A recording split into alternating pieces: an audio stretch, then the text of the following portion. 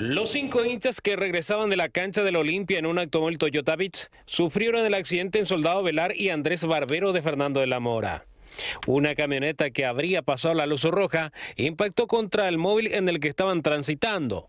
Una de las víctimas tuvo lesiones muy delicadas debido a que estaba en el portaequipaje y apenas se produjo el impacto salió despedida. Por el impacto que recibió él se fue y se quedó ahí nomás, a una cuadra del lugar.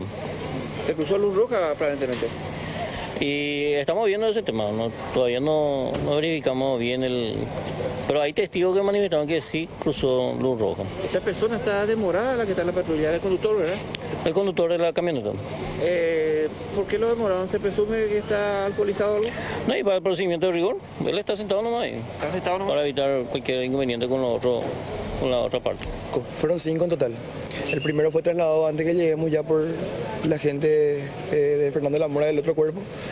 Y que el CBP trasladó con CM 3 restantes. Estaban en un vehículo liviano que aparentemente chocó con una camioneta.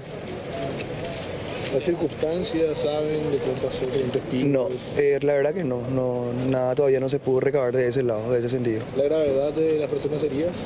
Y están estables, fueron estables por lo menos. A partir de ahora tienen que hacerse todo el proceso, hacerle la placa y demás para descartar lesiones más graves, pero se fueron estables. No tocó verde y pasamos, y cuando pasó el auto negro, ahí fue el blanco que le chocó porque pasó semáforo rojo. ¿La camioneta? La camioneta, y después se dio la vuelta y se fue por acá. El conductor de la camioneta habría tratado de escapar, pero fue alcanzado por otros conductores, quienes le pidieron que se detenga.